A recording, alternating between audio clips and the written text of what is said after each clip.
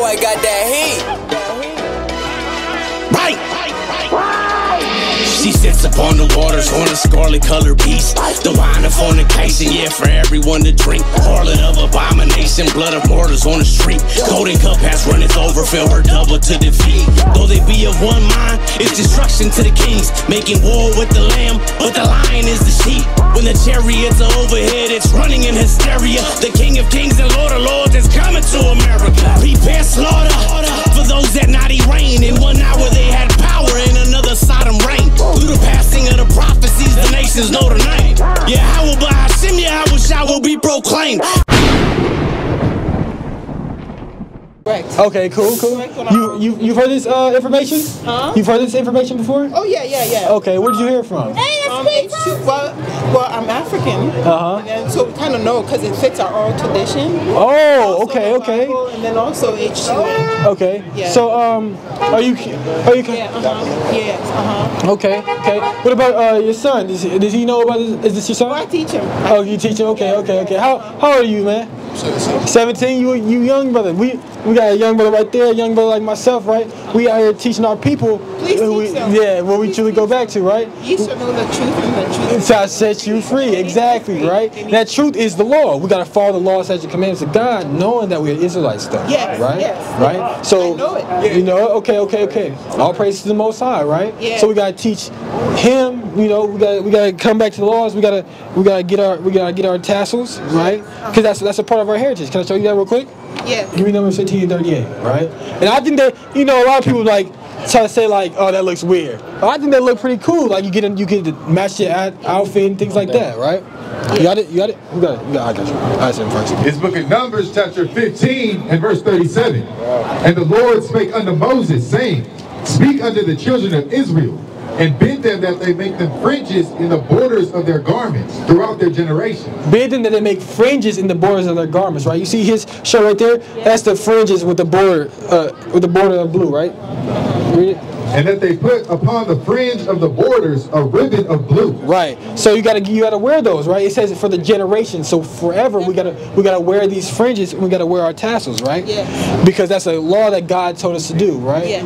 Right now, young brother, can I ask you a question real quick? How do you feel about what's happened to our people in this country? Huh? Yeah, black people. Yeah. It's not fair, right? And like, it's really only our constitution that has to be something. Yeah. That's right. Now, when you say it's just our people, do you mean just black people? In this country. In America, specifically to people that look like us, it's a little different. I feel like systematically too. Yeah. It happens that it doesn't happen to any other race. Right. So it's like, Give me Isaiah. it gotta be something. Yeah. Right. That's right. That's perfect. Give me Isaiah 42 and 22. Right. Now, what you gotta realize is it's not only people that look like us, but you got this brother, his people, so-called Mexicans, right? You got the so-called Native Americans. They went through the same things we go through, right? Yeah. Now, watch. I'm gonna get you this precept, right? Because what you said was facts, right? It's systematic, right? It's systematic things that we go through as well as the other oppressions that we go through, right?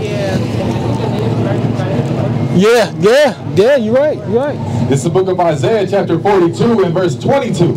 But this is a people robbed and spoiled. Right, our people are robbed and spoiled. It's clear as day to see that, right? Our people are robbed and spoiled for everything that we do. Even though we're at the bottom, right?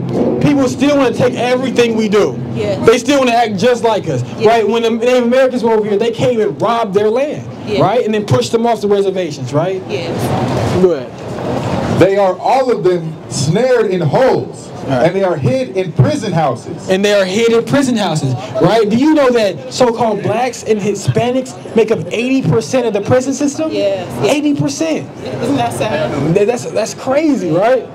So you can see that the oppression for our people is clear as day, right? So what we got to do is we got to come back to God so we can get out of this captivity. Yeah. And we got to start following the laws, statutes, commandments so we can prosper, right? People are starting to wake up. A lot of people are, Yeah, right? It's about that time, right? Amen. Okay. Now let me ask you a question. Do you guys celebrate Thanksgiving? Not in the traditional way. What do you mean? Like what it means and all of this. Because He doesn't believe in that. When we think about the Native Americans, you can't sit down and eat it in good conscience. Right. Yeah, it's not right. And I don't really do Christmas, but we're in Marietta. It's boring, and so we came out here tonight. Okay, that's fine. That's fine. So when you say not the traditional way, do you celebrate in any type of way? No. We just go down to San Diego for the homeless walk for charity, and that's all. Okay. Like that's about all. That's, okay. I mean, it's still acknowledging it, right? Yeah. That's because it's pagan. It's actually Mason. Even here, like the Christmas, that's ancient Greek worship. Right. So you have a lot of wisdom. I see Easter. that. Yeah. All these holidays are all pagan, right? Mason. Right. So when we go back to Thanksgiving, you got the cornucopia, right? The two Greek goddesses, right? Yep. And then you got Christmas, Nimrod, and things like that, right? So you guys have that wisdom that we can't celebrate those things. That's all praise to the Most High, right? Yes. So what I wanted to get was you guys make me proud because you're so young, but you're so wise.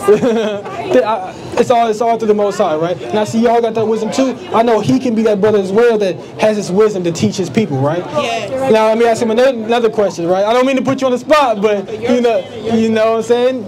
You gotta be a king, you gotta be a leader. So you gotta have these weapons equipped. What do you think should happen to the people that did what they did to us?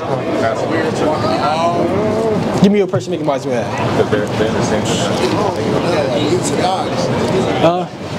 Just leave it to God. I mean, if everyone that was up they said they don't celebrate any holidays. No, ask them what do they celebrate? Let God do it. Can you say that again? Oh, my bad. Like, let God do whatever He wants to the people that did us wrong. Right. Okay. Now, before we get into that, I want to ask y'all, what do y'all celebrate? What do you guys celebrate? I acknowledge the Sabbath. The Sabbath? Okay. The Sabbath. Okay. I have some friends who do the feast days, but I haven't started to do the feast days just because I can't remember all the dates. All right. All you gotta do is go into Leviticus and you find them all. Yeah, that's right? what they tell me. Now, do you guys celebrate birthdays? Birthdays? Nah. Okay. Not All really. praises. All praises. Yeah, All praises. not really. Yeah, because that goes back to Satanism. Celebrating birthdays is one of the highest ceremonies in Satanism. Really? Right. So Really? Yeah. We don't, just because it's not, it's not for us, but that's really what it's Yeah. You gotta look at it. You gotta look into it. Because you're celebrating yourself. When you're celebrating yourself, right? And that's, come on, like we're really nothing. Yeah. We gotta give all praise to the Most High. We can't be celebrating ourselves, right? Because without Him, we ain't even here. Yeah. Right. So the Satanism, celebrate your birthday is really high ceremony in Satanism. Very high. Yeah, very high. Right. So you said let God do what He wants to do to these other people, right? Do you have any idea what God said to do to these other people? That should happen to the other people? All right, I'm gonna pick your brain real quick. Let's get into Revelation 13. the Revelation. And I want Galatians 6 and 7. Give me Galatians 6 and 7 first. My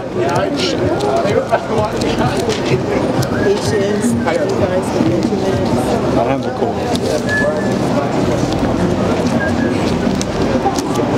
So like my hands are cold. You good.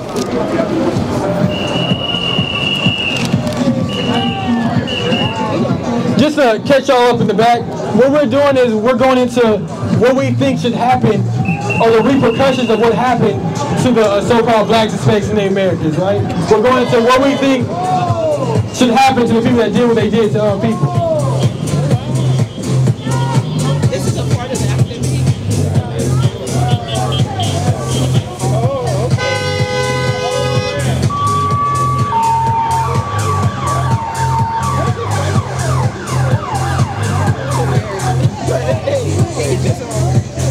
Satan comes immediately. Yeah, I'm ready to hear it. You good? Okay. So, Revelation. It's the book of Galatians, chapter 6 and verse 7. There we go. Be not deceived. God is not mocked. For whatsoever a man soweth, that shall he also reap. So whatever a man soweth, he shall also reap. Now, what do these people sow to us? death, destruction, rape, rob, and murder, right? That's what they sowed. So they should also reap the same things, right? They will, exactly. Right, let's get into it.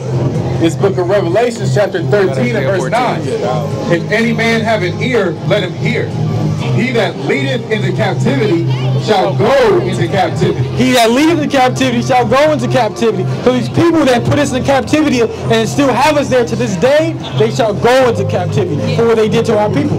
What do you feel about that, King? What do you feel about that? That's cool, right? That's cool. That's cool, right? Now, that's not the only thing. Now, who are they going to captivity under? Us, right? Let's go into it. Isaiah 14? Yeah. This is the book of Isaiah, chapter 14 and verse 21. Prepare slaughter. Start you. Hold on. Go ahead. No. Give me 14 and 1.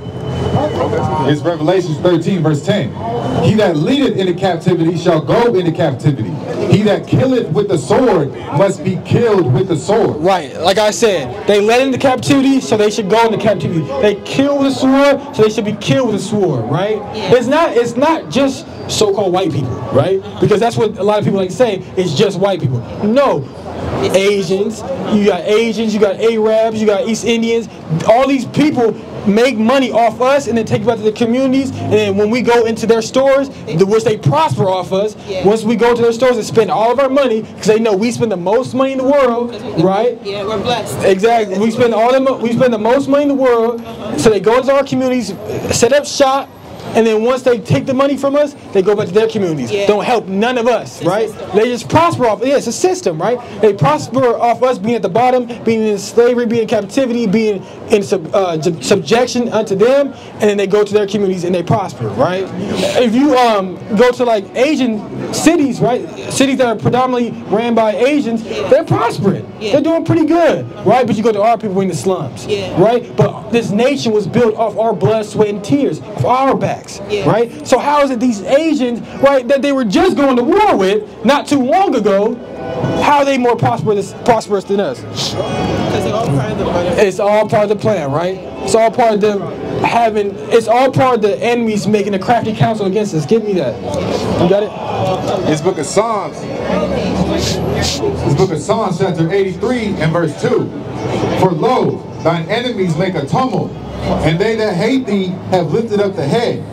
They have taken crafty counsel against thy people. Right, these nations have taken crafty counsel against us. Right. They taken crafty counsel against us, right, and now they prosper off us, they keep us at the bottom, right? Then when we go into those stores, they treat us like we're not supposed to be there, like it's not our community, right? Like we're wrong for walking around the store, dressing how we dress. How are you going to be in our community looking at us different for the way we act, right? For the way we act a certain way in our community, in our natural habitation, right? It doesn't give you the right to act like that's wrong or act like we're less than, right? But that's what they do. It's not just white people. It's these other nations as well, right? Give me First Maccabees 2 and 10. Is it 2? Right. So what they did unto us, that should happen to them, right? It's only fair. It's only justice, right? We deserve to be at the top. We're God's chosen people. We don't deserve it, but that's where we're supposed to be, right? Because the reason why we're not at the top is because we didn't follow the law, statutes, and commandments, right? So we need to come back to the law, statutes, and commandments so we can be at the top again. And these other nations will be stomping over us, having their knee on our necks, right? For 8,000 years, basically. I'm exaggerating, not exactly 8,000 years, but you get what I'm saying, right? You got it? There's the book of First Maccabees, chapter 2 and verse 10. What nation hath not had a part in her kingdom? What nation have not had a part in her kingdom? Meaning, what nation has not had us in captivity, right? Every nation has had us in captivity, right? If you go through history, every nation has come up against us, taken us over, and put us into slavery, right? Good. And gotten of her spoils. And gotten of her spoils. They taken all our goods, right? Taking everything that we had. Our heritage, they stripped from us. Our wisdom, they stripped from us. Our claim to fame, they stripped from us. Now, you got people in Israel right now claiming to be the real Jews. But they're not. It's us. They stripped everything from us, right? The blasphemy of them that say they are Jews but are not. They are the synagogue of Satan, right? So now go back to Isaiah 14. gotta say 14. I'll go back to 14. It's the book of Isaiah, chapter 14 and verse 1. For the Lord will have mercy on Jacob. For the Lord will have mercy on Jacob. That's Israel, right? That's our people. And I will yet choose Israel, right? And set them in their own land. And set them in their own land, right? Yes. And the strangers shall be joined with them. Right. And they shall cleave to the house of Jacob. Right, so these strangers shall be joined with us and cleave unto us, right, as the children of God, as the holy people, as the people that are rightfully on top, right? And the people shall take them and bring them to their place. Right. And the house of Israel shall possess them. The house of Israel shall possess them, right? That's not saying we're going to be all friendly and neighbors to them. No, we're going to possess them, right? They're going to be ours, right? In the land of the Lord for servants and handmaids. For servants and for handmaids, right? We're going to possess the other nations for servants and for handmaids as they did to us, right? And they shall take them captives, whose captives they were. Whatsoever man soweth, he shall also reap. We shall take them captives, whose captives we were, right? Yeah. And they shall rule over their oppressors. And we're going to rule over our oppressors, right? Yeah. How you feel about that, young king? How you feel about ruling over your oppressor? That's cool. Is that cool? No, you don't seem too excited about that. Because he's hungry. It's whatever. I'm just here, bro. What you mean you just here? Yeah, I mean, as long as I'm not like homeless or something, that's cool. Like, As long as you're not, but I get that. I get what you're saying, but what this just showing you is that you're more than just here.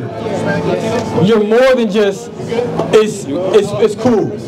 You're a king. You're a god, right? These things that have happened to your people mean something, right? He's a saint. Right? You're a saint. You're a holy person, separate from everybody else. It's not just cool, right? This is what you truly go back to, right? This is something powerful because knowledge is power, right? Right? Wisdom is better than rubies and gold. So having this wisdom, understanding where you go back to, having an understanding that at a young age as well, is very powerful because growing up, you won't be going through the same trials and tribulations as a grown man not knowing who you are, right? You'll be able to teach your kids who they are. You'll be able to teach your kids, hey, don't trust them other little kids and their families because those people have been having you in subjection for hundreds of years, right? You're going to be rulers over them. You are greater than them, right? That's very powerful to have because you're young. Like I said, I was 15 when I learned about this stuff, right? It took me a long time to finally understand, like, this is something serious.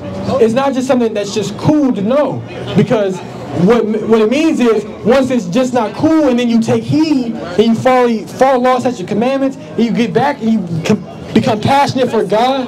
They can't get right. You can't fall for the tricks, right? You can't fall for the devices, right? Once you learn these things and you become passionate about God, that's when we get out of here. this information is empowering. Right, exactly. Yes. You want Revelation 13 and 10 because it says here's the patient of the saints? Okay. You want Ecclesiastes 7 and 7 again? Okay. I want to tell you something. If you go on YouTube and you search around, there's a lot of evangelical churches now that are warning their congregation about the Hebrew Israelites, saying they're coming for them, that they're trying to take over.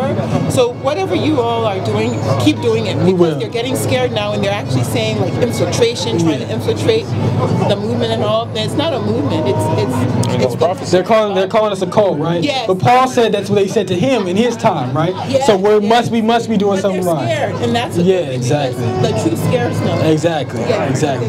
Most High willing, we keep going, right? Y'all be safe though. Remember, King, this is important, right? Go ahead. It's the book of Ecclesiastes, chapter 12 and verse 13. Let us hear the conclusion of the whole matter. Right. Fear God and keep his commandments. That's the conclusion of everything we just said. Fear God and keep his commandments, right? So we can get out of this captivity, we can get back into our power, right? For this is the whole duty of man. For this is the whole duty of man. You so-called blacks, Hispanics, and Native Americans, you need to fear God and keep his commandments, because this is your duty and your job as a chosen people, as the Israelites, right? And I yield.